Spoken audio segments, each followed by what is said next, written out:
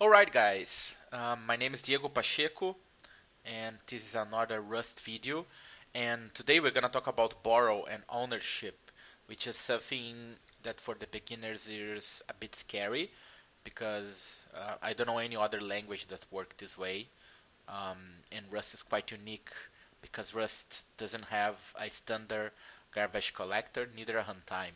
So the compiler is very efficient, and in order the compiler to be efficient, that changes a little bit how we think and how we do algorithms. And sometimes simple things like creating variables, passing variables to another variables, calling functions even can be tricky with Rust. So let me show you with code, okay? So this will be a live session. So basically, I have a script here to create a Rust cargo project. I'm gonna open on my VS Code. I'm gonna remove this clap dependency, which I don't need it, and I'm gonna go to the source code. So I just want to make sure that everything is working. So let me add this full screen. So first of all, let's do cargo run and run this program. Okay, nothing printing. That's all good. Okay, so we're gonna create a function. I'm feeling creative today. I'm calling don't move me, right? And we're gonna call this function here don't move me. Great. So as we have a function, now let's add some code here. So let's create a variable. Let's create a string. So I'm gonna call my string, and I'm gonna do string from. I'm gonna say this is Diego Rust string. Great. Now let's print this string, okay? So we're gonna use a println macro, and here let me here do this, and then I'm gonna pass my string. Okay, so far so good. You can see that compiles, but let's run the program. Okay, so cargo run. So we can see my string. This is Diego Rust string. Okay, so far so good, right? So now comes the tricky part. So let's say in another language, right, you could easily do this, right? Create another variable and then assign to that variable, right? And then here we just print x, for instance. But you can say in Rust, this is working fine, right? But what happens is I want to print my old variable anyway, right? This way. Whoa, it doesn't work. You can see. So let me try to compile. You see, borrower or moved value. So it's saying that value borrowed here after move. So you must be kidding, right? No, I'm not kidding. So if I put x here, you can see it works, right? I can run it. The reason it works is my string has the pointer of the string, okay? And then when I assign it to variable x, x has the pointer. Because I'm trying to access x, it's fine. I have all valid pointers. But if I try to access my string, actually my string was moved. I don't have a pointer for my string anymore because Rust doesn't allow me to have multiple pointers. So in that case, I need to go for borrowing rules. I need to borrow the reference, right? So I can do that with the amp operator. And now I'm borrowing the reference. Because I borrowed the reference, now I can print my string, or I can print even x if I want. So let's try with x. We can see it's working.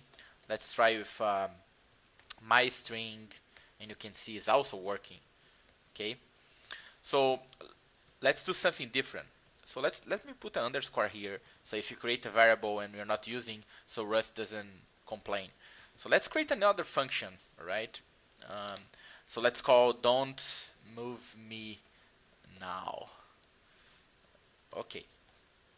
So let's call our function here. We're gonna call don't move me now. Great. Let's add some code here, okay? So let's say I want to create a vector because I want to add some numbers, right? So let's see v, and this will be vec new, right? I have a new vector. Then let's do a for loop, and let's say we want to add some values to this vector. So I'm just gonna push it, and then I push I here. So we're gonna have some values, right? I'm missing the in operator here. Okay. So now Whoa, it's not working? Seriously? Yeah, guys, it's not working. So we do run, you cannot borrow again. Why? Because here there's another context, right? And there's a couple of ways we can fix this, but the simple way is to say it's mutable, right? Then you can mute the state, right? And then it works again. So you can see it's compiling. So let's print these values, okay? So we're gonna print the whole. Rust has a macro which is quite interesting, so we can print the whole vector at once. We just do this, okay? And now we are able to print the whole vector. Okay, let me put his here to have more space so we can fit all in the screen. Okay, so now if you run this, you can see it's working, right? 0 to 9 is all great.